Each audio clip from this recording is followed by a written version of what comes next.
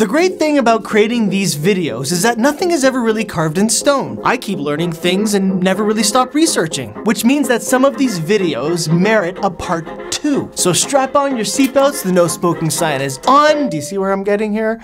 And this video is about to take off. In 2020, we produced a video mainly to answer 2 questions. Number 1, what happened to this structure that had been sitting outside the library for decades? And number 2, why was there a structure built to begin with? Well, it turns out in 1910 there was an air show right here in Pointe Claire, the first one in Canada. People from all around the country came to see it. There were planes, there were hot air balloons, parachutes, zeppelins, mock bombing, 1,000-feet grandstands, and apparently Nikola Tesla showed up. So that covered the why. The what of what happened to the monument is that it was disassembled some 20 years ago, and just the plane remains had been sitting in public works for 20 years. It was something out of Indiana Jones. It's now 2 years later, and I feel that I need to offer an apology. I underestimated the level of appreciation Pointe Claire had for this historic event at that time, the time when they built the monument. 57 years after the event. 57.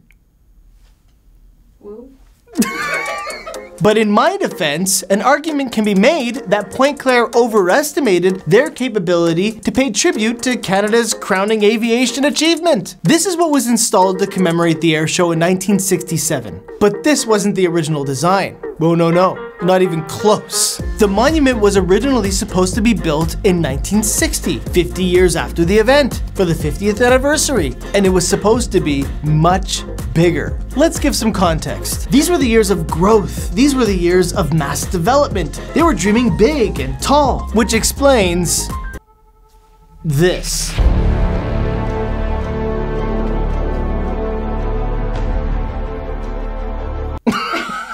This was the structure that was first proposed to build commemorating the air show. No, not for the World's Fair, but for here, around the much criticized Lakeside Heights water tower. The water tower. It was designed by Lorne E. Marshall from Barrett, Marshall, Merritt, and Barrett, the same guys who designed this and this and this and all of this. Now, the first proposal of the aviation monument happened in January of 1959, and nothing happened for 6 months, until in June that same year, 2 more designs were submitted. Dumping the water tower idea, why ruin the iconic checkerboard, the location changed to where the library is today, and this time Marshall went a bit more modest. But nothing happened again until 1961, when yet another design was submitted. Now it's really looking like what ended up being the final 1967 design. At this point, some $206 had been raised to build either this, or this.